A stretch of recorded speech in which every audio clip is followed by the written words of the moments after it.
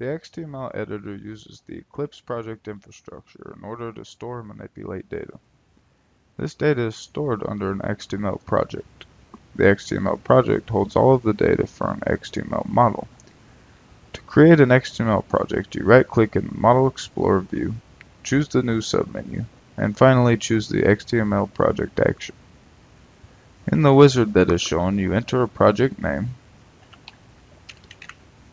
and then click the Finish button.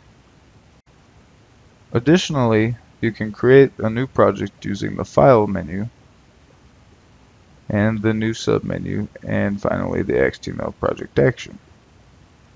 Again, in the New Project wizard, you enter a project name and click the Finish button.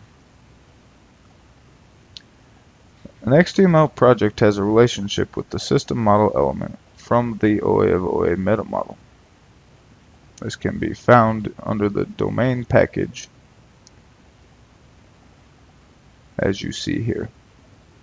This name attribute will match any project created in the Eclipse project infrastructure.